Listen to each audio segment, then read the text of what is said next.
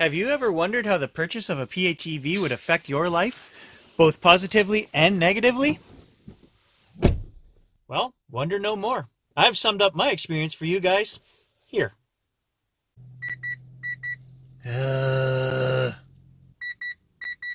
Icy roads? I live in Canada, I know. Dress warm, it's a short trip. We can make it an electric. Why can't we just take Mom's car? I swear, it's the last test. An extra 7 kilometers or heat? No heat. Can't we just turn the heat on? No.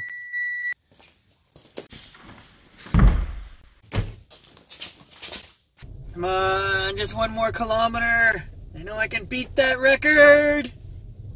Woo! New record! You know, Mom's not going to let you wear that hat to the Christmas party. It's festive. No, dear, grab the good soap. We're washing the PHEV. That other stuff's for the Subaru. Okay, everybody hold your breath. We're starting to fog up. It's only minus 20. We can put the window down a little bit. Can we please turn the heat on? No. Hey, who's breathing back there? We're fogging up again.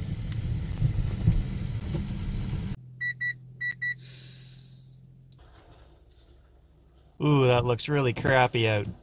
That's perfect for doing a test. Last test, I promise. What do you mean you're cold? Put your mitts on.